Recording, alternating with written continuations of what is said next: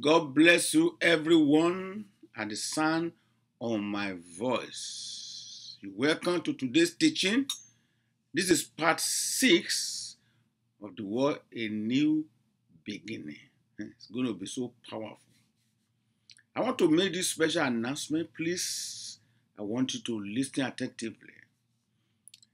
After today's teaching, I will be back on video teaching on this Facebook. By September 5th, it's going to be on Monday. We're going to be teaching a brand new lesson on the lifestyle of evangelism. That is September 5th. Please mark your calendar. I will be back after today. I will be back next month, September 5th. I will be teaching about the lifestyle of evangelism. And let us listen to this. It's going to be so powerful. Today we are going to learn that God, listen to me, is knowable. You can know the Lord through His Word, through the Holy Spirit. But God is not comprehensible. You cannot box God. You can't know God through your intellect. It's impossible. So having said that, let us go to the presence of God in prayer. Father, we thank you, we bless you for another day that you have given us privilege to come and teach your precious word to your precious people. Bible says, the entrance of your word gives life. The light of the gospel permit home, family right now in the name of Jesus. Everyone at the sound of my voice, you are free from all the attacks of the enemy over you, over your children, over your family through the power of the gospel. Say amen. Say it again. Amen. You are welcome to today's message. A new beginning. This is part 6, as I said before. After today's message, I'll be back again in September 5th. Next month, we're going to be learning and teaching what is called a lifestyle evangelism. I'm taking my lesson today from Isaiah 43, verse 19. Isaiah 43, verse 19 says, behold, I will do a new thing. Don't forget, I is the subject matter here. That's God. God of a new beginning. Listen. It says, now it shall spring forth. Shall ye not know it? I will even make a way in the wilderness and river in the desert. God of all possibilities. You don't have a way in the wilderness, and God will make a way in the wilderness. You don't have rivers in desert. God will make rivers in the desert. Not just word about river. Our God is God of a new beginning. And the month of August is a month of new beginning because that is number 8. The 8th month of the year. Listen, God will make you a delightsome. It's going to be powerful today. Praise God. In our previous series, I want you to go back and learn how God did that. Listen, when you are born again, when you are saved, you are born of the Spirit, then you have a new beginning, new start, fresh start, clean slate. Hallelujah. Washed by the blood of Jesus. Hallelujah. You are the temple of the Holy Spirit. In the Old Testament, people go to the temple. But in the New Testament, we are the temple of the Holy Spirit. Then we go to the fellowship place.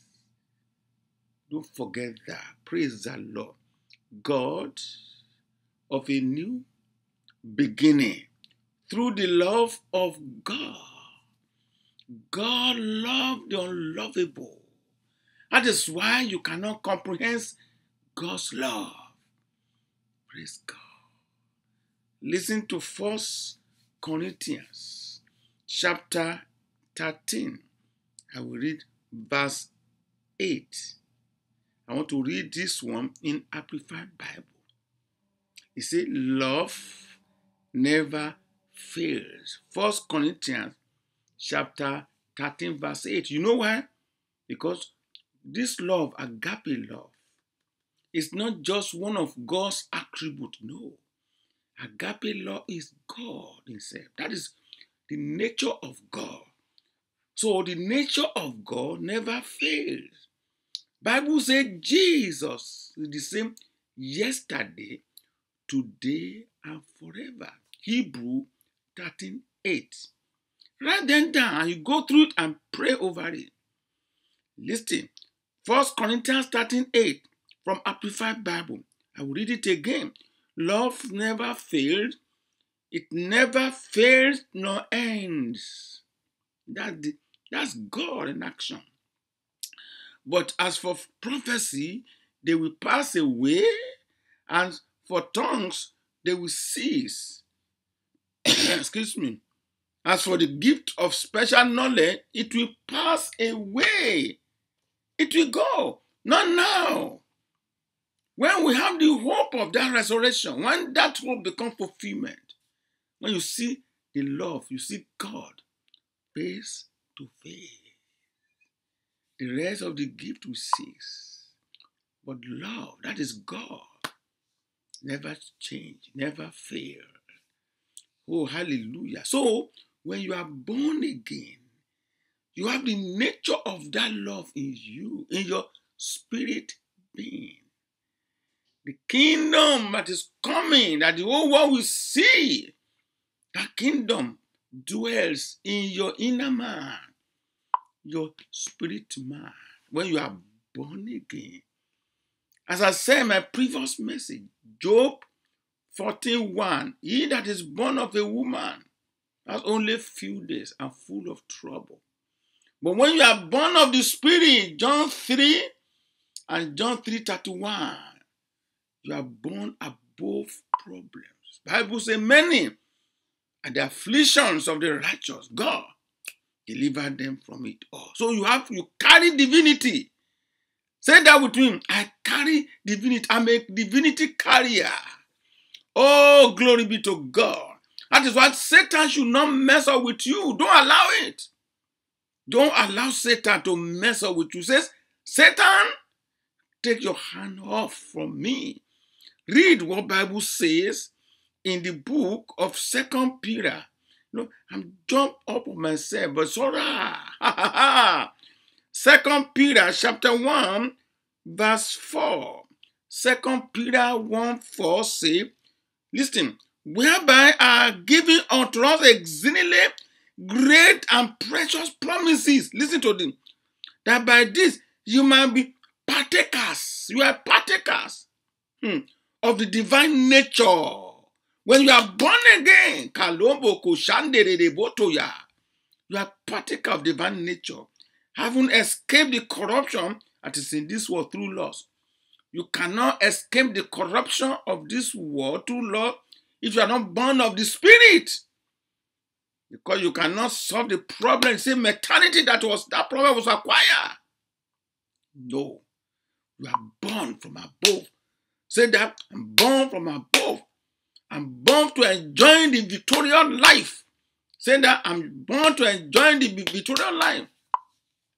I'm born of the love of God. Say that, I'm born of the love of God.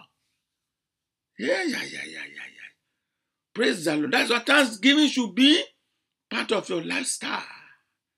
Faith will not come to fruition without thanksgiving. That is Colossians chapter 2, verse 7. Your faith will not come to fruition without thanksgiving. Oh, God will not manifest his presence that is in you now without thanksgiving. I want to read that. That just come to my spirit. Colossians chapter 2. Oh, glory. Somebody's getting blessed. Say, I am blessed 2 times. I am blessed. Say it again. I am blessed. Excuse me, please. Colossians 2. Oh, glory. Look at verse 7. Say, rooted. See? Rooted and built up in him and established in the faith as ye have been taught, abiding therein with thanksgiving. You're going to start, Bible say, in it, give God praise, because it could be worse. Do not give God praise for it.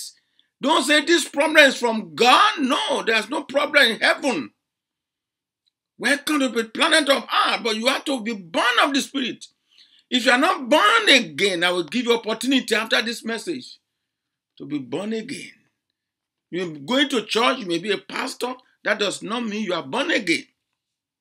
You have to be born of the Spirit. You have to be born of the love of God. Praise God. In Lamentation, chapter 3. Lamentation, please, let's go there. Chapter 3, I will read verse 22 and 23 in Amplified Bible. Are you struggle with faith? Follow me. Let's go. Struggle no more. It's God's nature.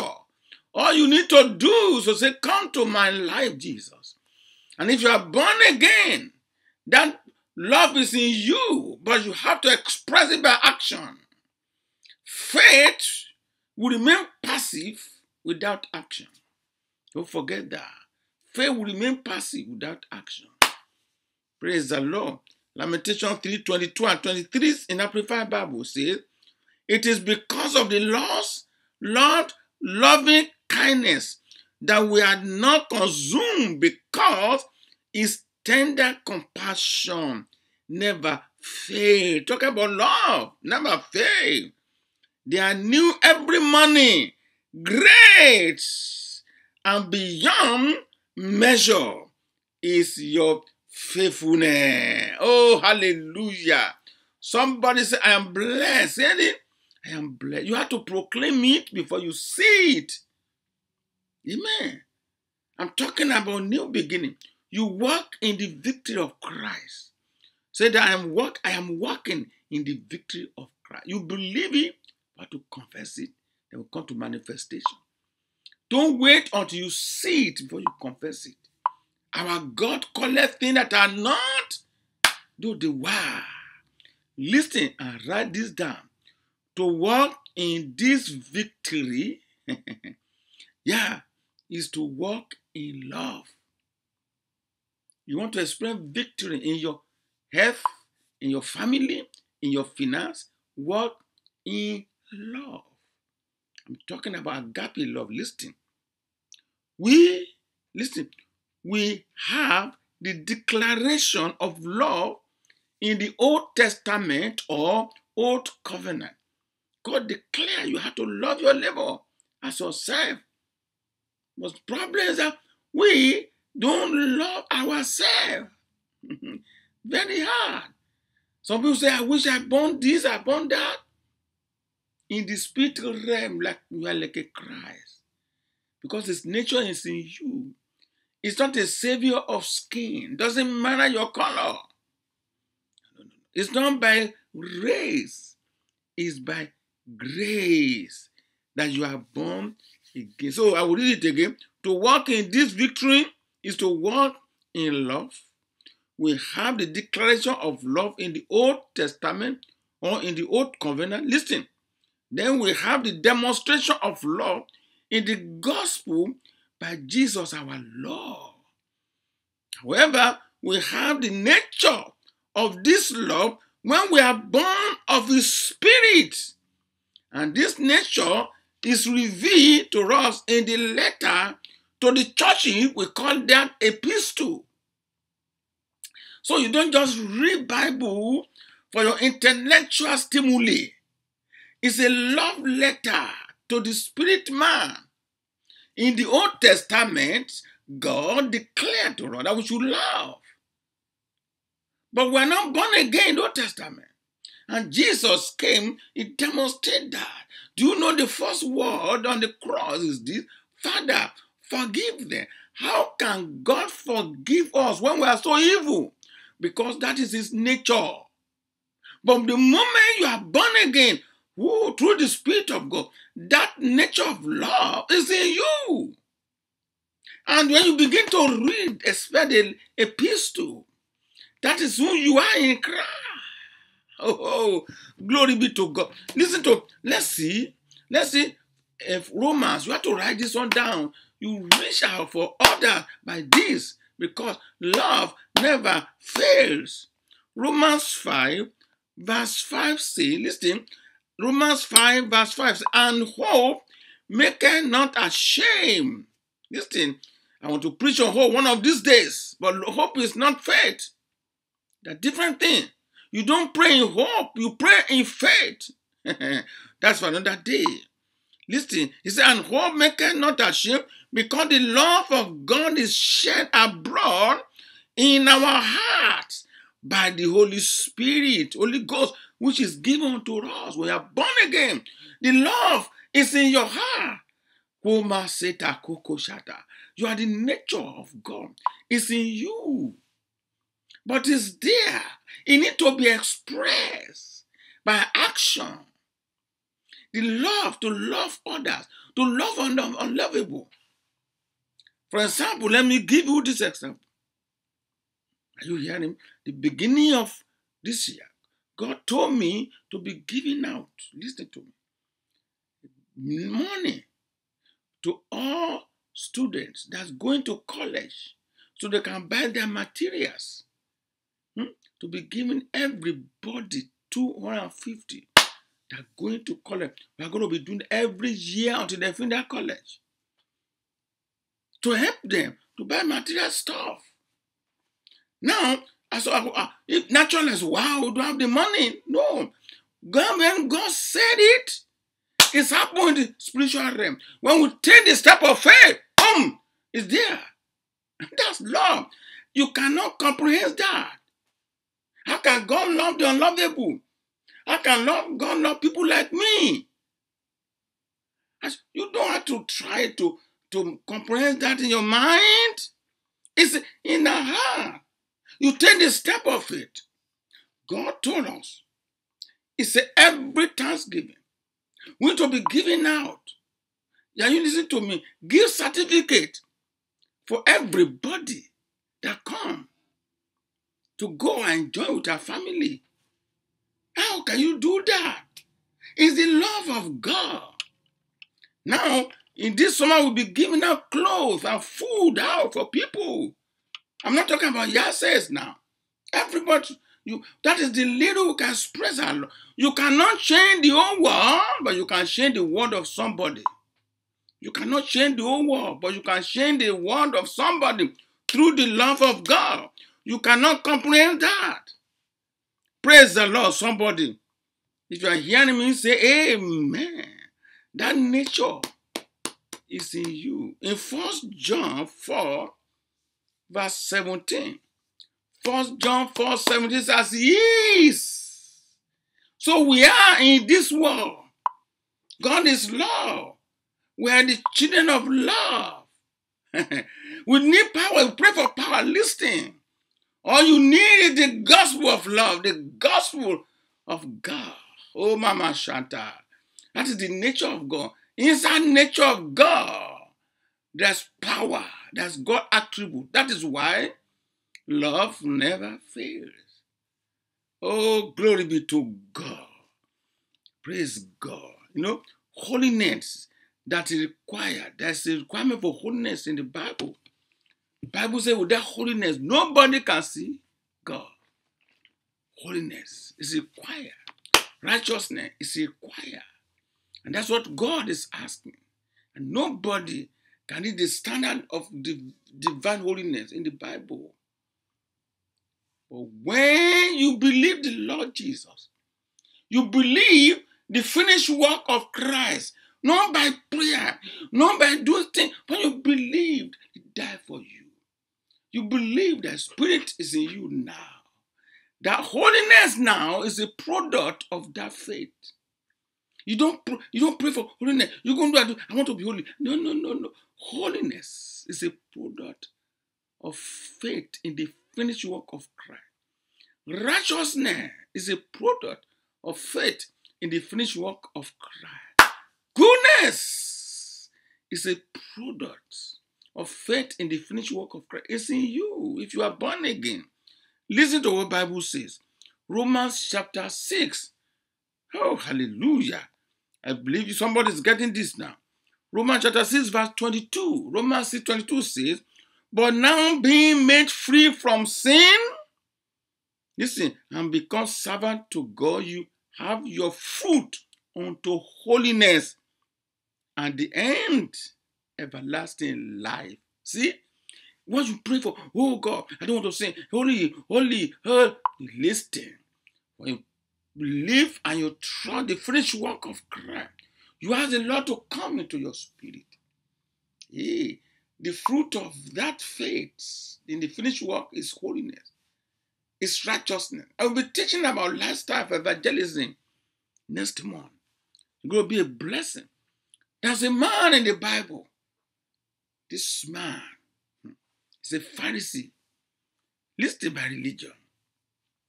He's a teacher of the law by title. He's a member of Sanhedrin, because inside Pharisee, the Sanhedrin, they choose to select him and kill him and arrest everybody that call themselves Christian and practice Christianity, and took letters legally to go and arrest anybody that called themselves Christian in Damascus. In the middle of the journey, there was a light from heaven, and God arrested him. He fell down. He fell down, and God said, you are persecuting me. And he was blind for 3 days. And God says, when you get to Damascus, I will send somebody to you to pray for you. At the same time, God revealed to his servant Ananias. He said, and he gave an exact house and address. He said, go to that place and lay your hand on Saul. The name of this persecutor, most of you know I'm talking about. But when I'm going is this, and I begin to say, no, God, they can't do this. This guy is ready to kill us. And these are God said, no, I'm touching him already. My love has already captured him. Are you going to stop? Nobody that God cannot touch through this love. And listen to this. I read it. Acts chapter 9, verse 13 and 14. Acts 9, 13 and 14 say, then Ananias answered, say, Lord, I have heard by men of this man how much evil he has done to the saints at Jerusalem. And here he had authority from the chief priest to burn all that call on thy name. And God said, listen, my love has captured him. He says, chosen vessel for me. Can do that. That is the love of God. You don't need to pray for, oh God, love, joy. No. When you just trust the Lord, you are the victory. He that is after you is after him.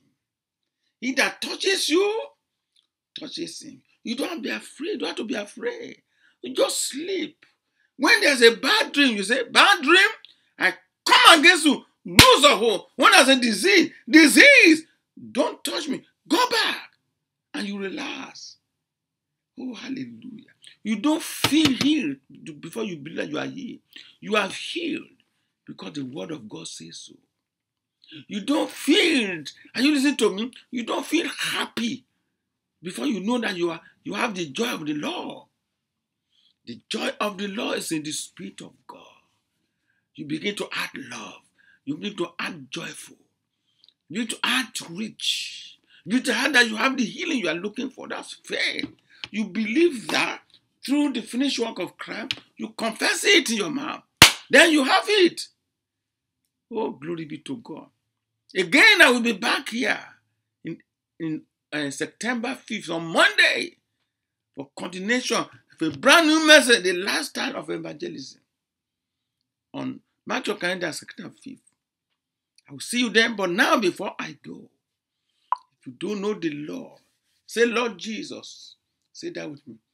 Give my life to you. Come and be my Lord and my Savior. Amen. Oh, hallelujah. He said that. Welcome to the family of God. A new beginning in crime. You have the right to cast out devil now, to speak in tongues, to lay your hand on the sick, and it shall recover. That is the benefit of being born again. I want to pray for you. I want to join my faith with your faith. You're going through some problem in your body, in your health, in your family. I come against disease. I come against attack. I come against failure. I come against fear. Loose or hold now in the name of Jesus. Don't come back again no more. Somebody say, I am free. Say it, I'm free. In Jesus' name. Amen. That's it. I'll see you again. Listen, on September the 5th, on Monday, the same time, the same place. Remember, Jesus is love. Amen. Thank you, Jesus.